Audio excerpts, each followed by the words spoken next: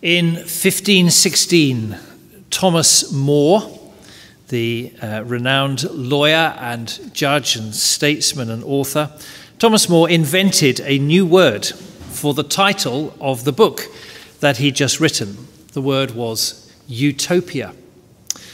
His book describes an ideal land, an ideal society with little crime or violence or poverty or anything else to spoil it. And as an opposite to that idea of utopia, various writers have used the word dystopia, which literally in Greek would mean bad place. Dystopia. To describe a nation that is perhaps full of fear or distress or tyranny, a place in decline.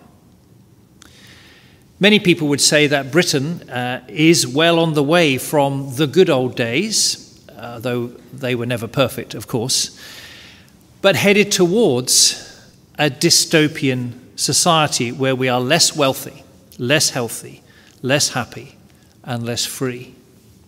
And no doubt there are many reasons for such a decline. You can analyze it in lots of ways. But is there a deep, below the surface reason for that? The book of Judges chronicles the rapid descent of Israel into a dystopian mess. The country became a bad place. We've read in the last few weeks about the judges or the leaders. God blessed Israel through them, but as we've seen, they were far from perfect. And we've thought about how God's people needed a far more righteous judge and savior, one whose leadership might actually last longer than just a few years or a few decades. But most tragic of all, as we've been through this book, we've seen how the Israelite people, who had experienced the kindness of God in bringing them out of slavery and in taking them across the River Jordan. And they had seen his fearful power and holiness at Mount Sinai. And yet, again and again, they could turn away from the Lord so quickly. And now we reach these last few chapters of the book. There are no more named judges to come.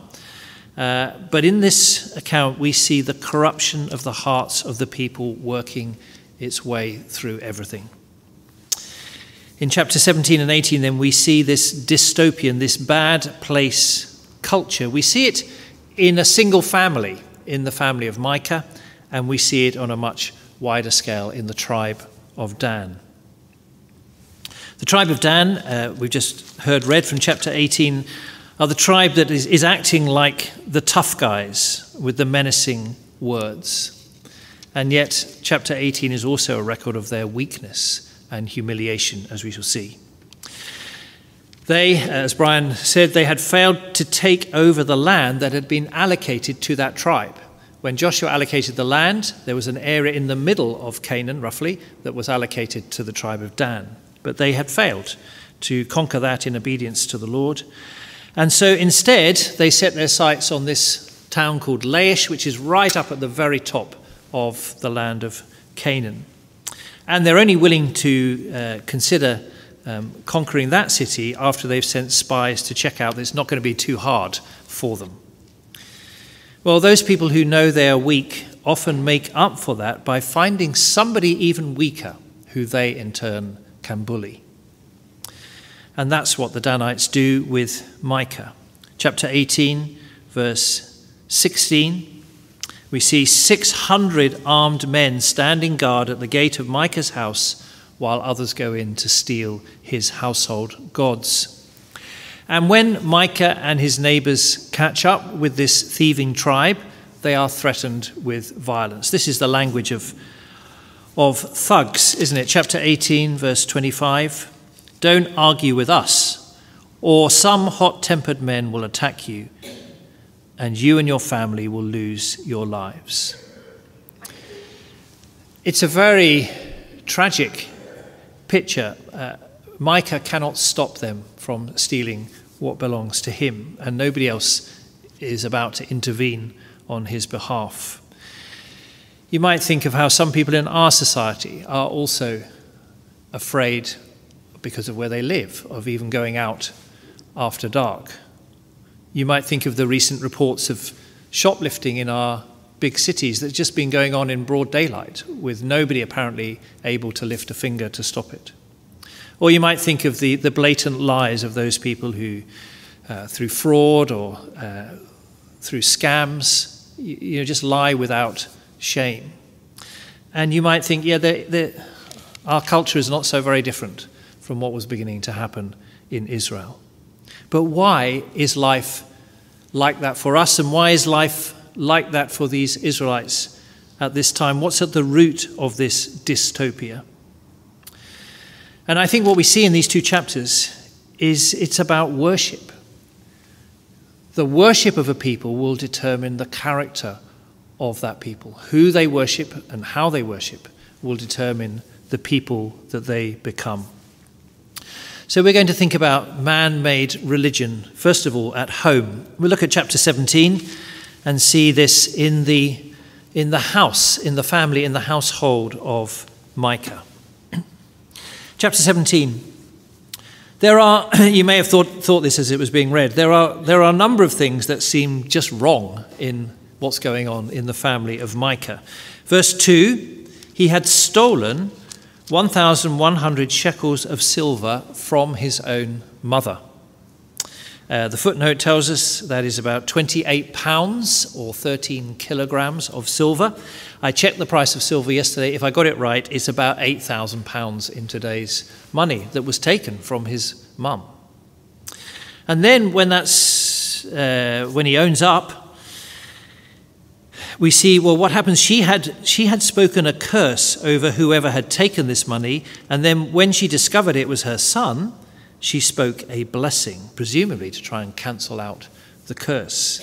But there's no mention here of repentance or consequences. According to the Old Testament law that they'd been given, those who steal have to pay back more, sometimes double.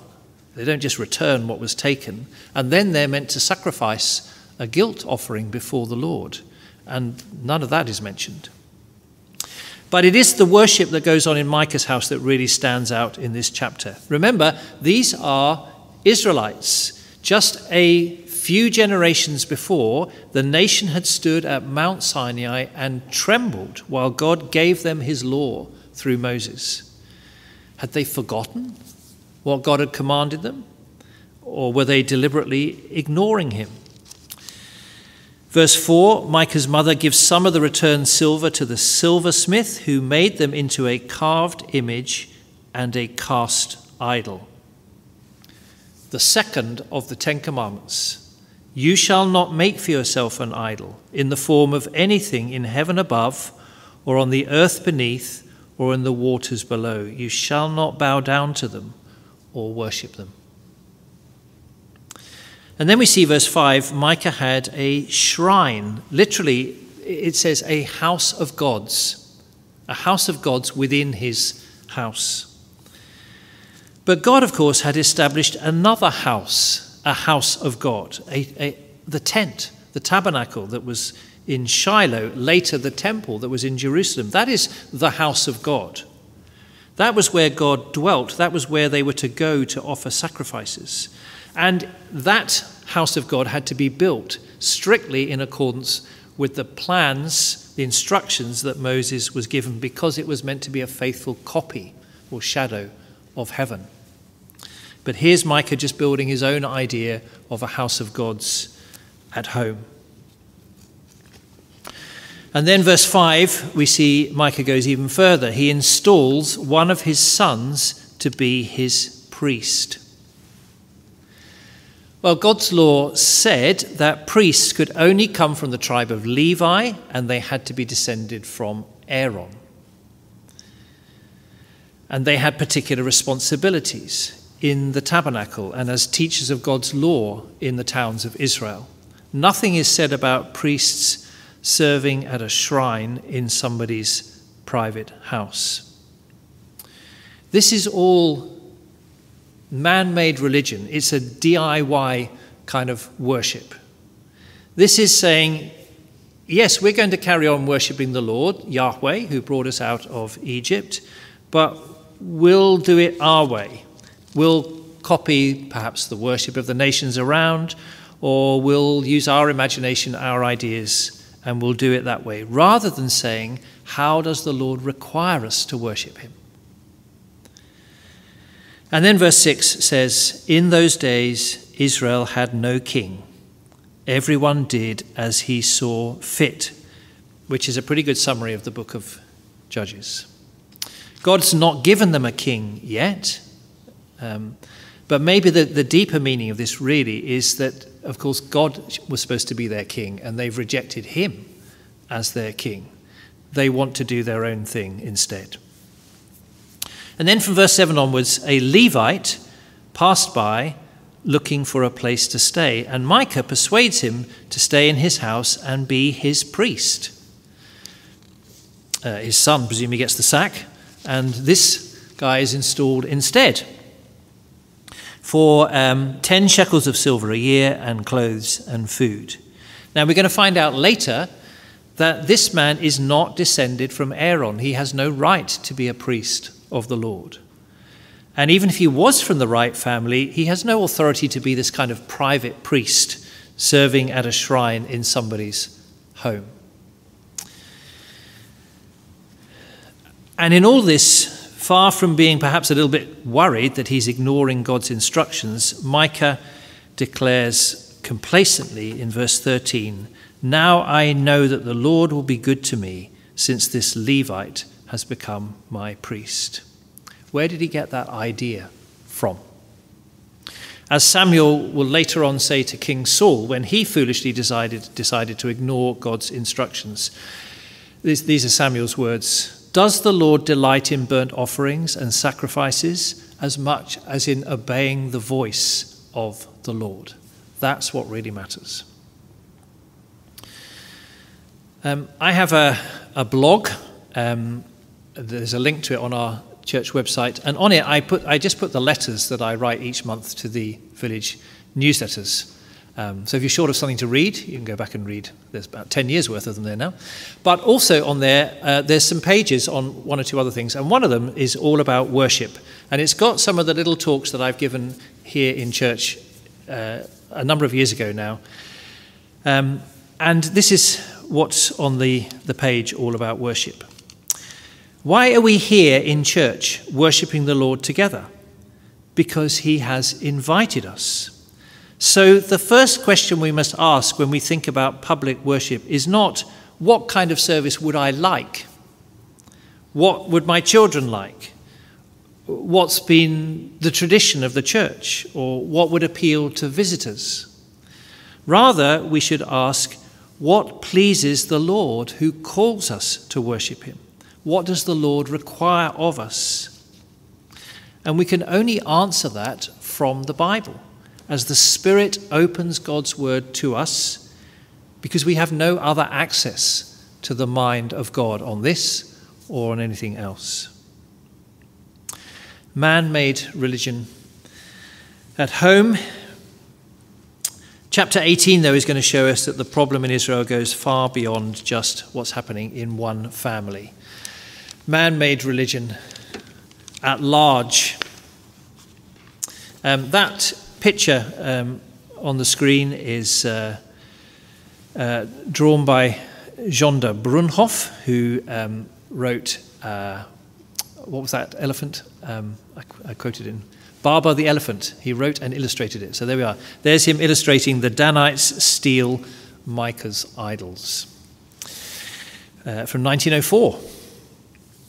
Anyway, chapter 18, we see 600 men from the tribe of Dan, armed for battle, passing by Micah's house on their way to this city that they hope to capture.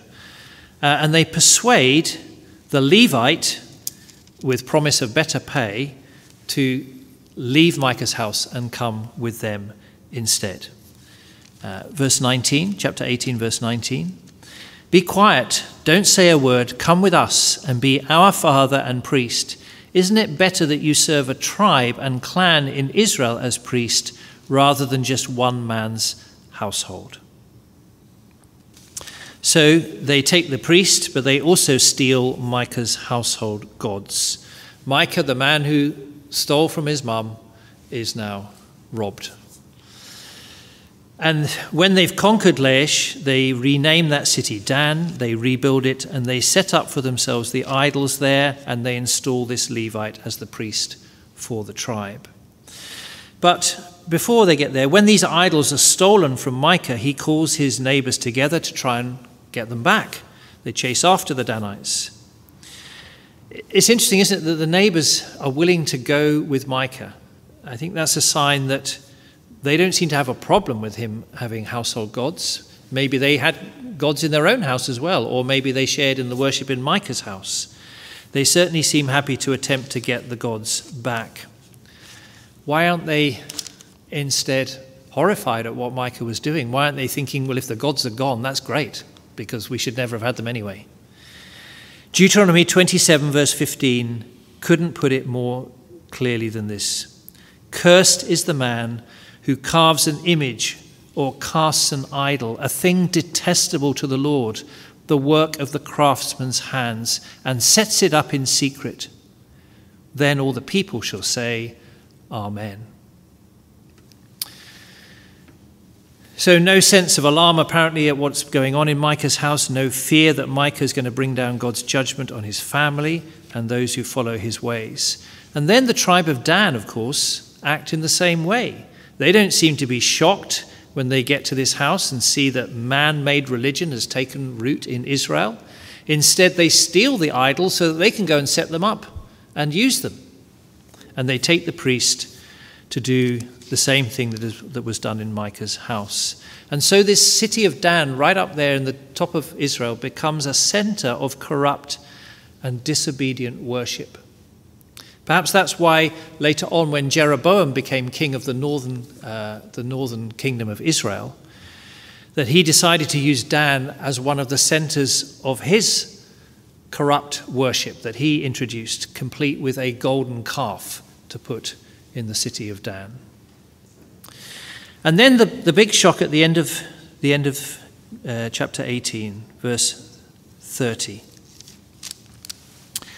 There the Danites set up for themselves the idols, and now for the first time this Levite is named.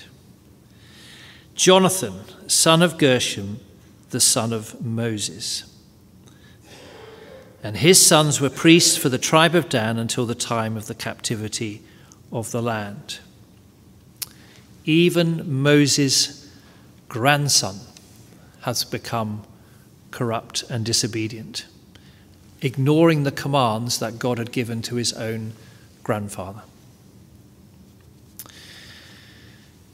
At the time of the Reformation in England and on the continent, in the 16th and 17th centuries, there was a lot of discussion about worship. In many ways, it was the central issue. How should we be worshipping the Lord? Because they could see that many practices had grown up in the church of the day that were not commanded in Scripture, and in many cases were opposed to what Scripture taught. And so the reformers wrestled with this. They didn't agree all the time. They had all kinds of discussions about, what was it that Scripture commanded, what was permitted, and having worked that out, realizing they needed to get rid of the rest, whether that was furniture from the church or particular clothes or particular words. But although they didn't always agree, and in England we definitely had those discussions about what Reformation should look like, yet they were all trying to do the same thing, which was to say we need to get back to what the Bible says and worship God in the way that he has told us to worship him. So they tackled various things, a lot around the communion service and what our understanding of that should be. They tackled what you might call sacramentalism, that belief that it's the externals, the rituals, that's the all-important thing rather than the Lord Jesus himself. And if you think about our day, where are the dangers? Perhaps most in what we might call collectivism. The idea that worship is all about me as an individual. It's my feelings, it's about what I prefer, rather than digging in the scriptures to see what it is that God requires of us. So we've thought about man-made religion, and then just finally, the man-made religion dystopia. I realise that's not very clearly phrased. The dystopia that comes from man-made religion. Moses had told the people that they were crossing the Jordan to enter into a good land, a land that the Lord your God cares for.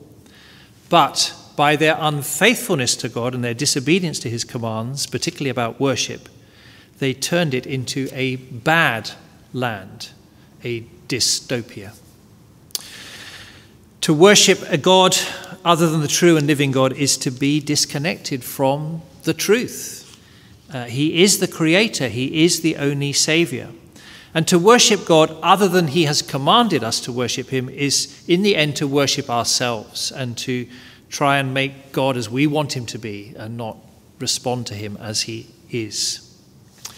And as I said earlier, how a people worship ends up determining the character of that people. How a nation worships, or what a nation worships, will end up determining the character of that nation.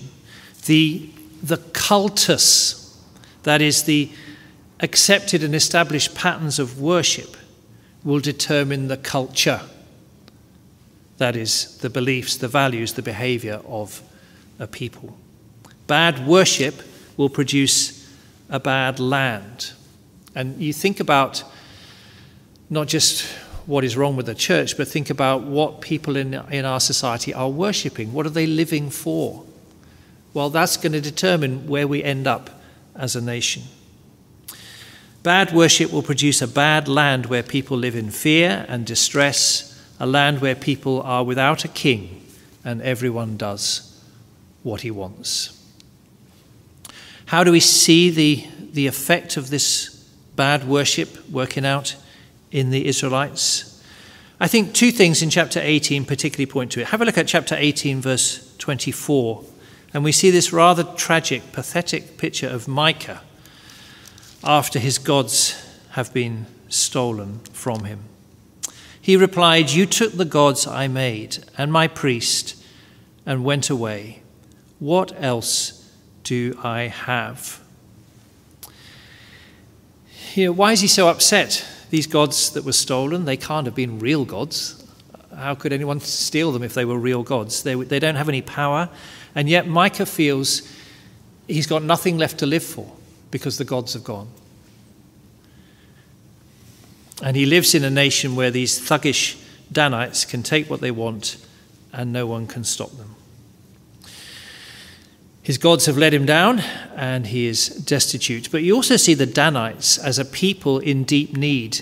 As a tribe, they seem to have become this weak and cowardly tribe. They didn't take the part of land they were meant to. They now defeat a city, but only because it's undefended and weak. And they need courage. They need reforming power, but they're not going to find it from the worship of their silver gods up there in the city of Dan. What they need is an encounter with the real God and to be brought back to worship him as he has commanded. If they would submit to him as he truly is, then they might receive courage and gladly follow him. And if we submit to the Lord as he truly is, we will receive his courage to follow Christ in the way of the cross. I don't know what you think is the problem in our country at the moment. Could it be that the deep problem at root is our worship? The worship within our churches, the worship of the people as a whole, what it is that they give their lives to. When true worship and submission to the Lord departs from a family, or from a church, or from a nation, then disaster is not far off, because worship will determine the character of a people and the health of a nation. So let's make this our aim, to please the true and living God by our worship of him, whether that's in public worship or the way that we live our lives, and to pray for our nation to return to its senses, to return to a true worship of the living God. Shall we pray together?